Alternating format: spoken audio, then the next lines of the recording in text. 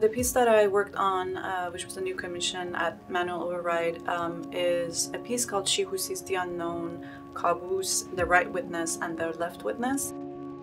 So the audience comes and there is an installation which is sort of like a bedroom created in sort of similar floor plan as the room that I grew up in Iran, in Tehran.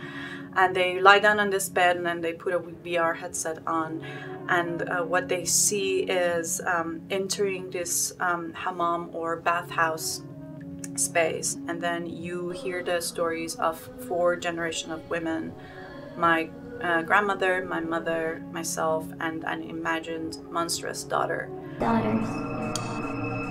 Our daughters, daughters.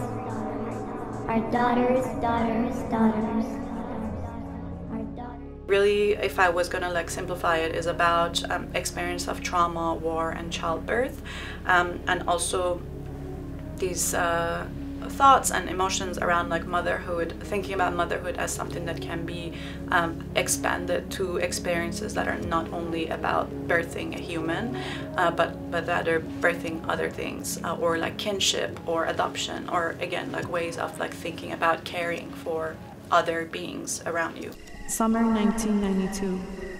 On the rooftop, we're lying down on a set of sheets, looking up to the stars. And I feel like specifically with VR, which is a technology that is very still like dominated by men, like white men mostly, there are not that many stories that are being told that are emotional and personal in this way, right? A lot of times if you've experienced VR pieces, it's always like, oh, you need to interact, you need to move through the space. It's super like fast action based in that way. But I wanted an experience that was actually very slow. It was very like emotional, a story being told to you, and you are sort of in some way stuck in this dream and you have to listen through the story.